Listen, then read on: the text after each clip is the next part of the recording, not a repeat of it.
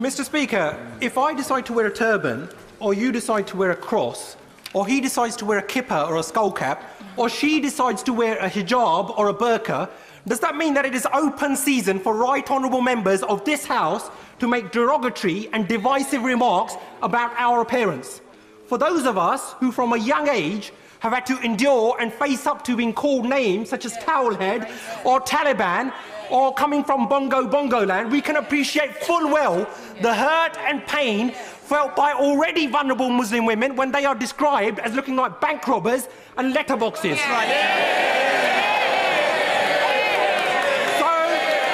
So rather than hide behind sham and whitewash investigations, when will the Prime Minister finally apologise for his derogatory and racist remarks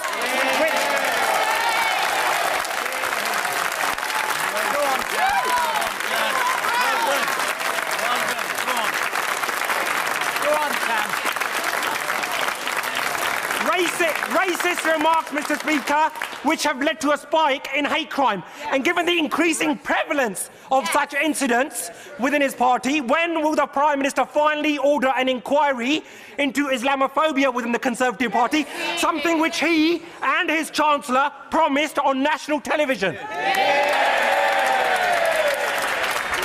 Order. Let's hear the answer. The Prime Minister. Mr. Speaker,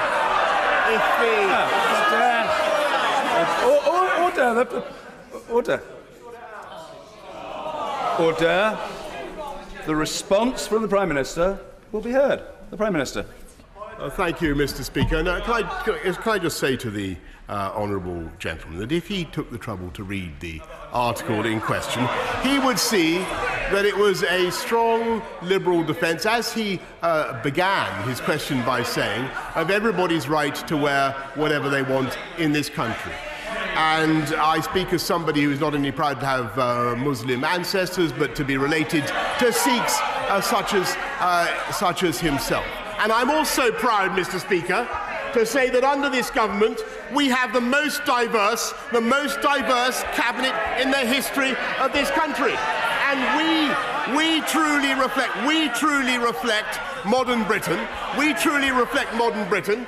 And, Mr. Speaker, what we have yet to hear from anywhere in the Labour Party is any hint of apology for the virus of anti-Semitism that is now rampant in their ranks. And I would like to hear that from the honourable member opposite.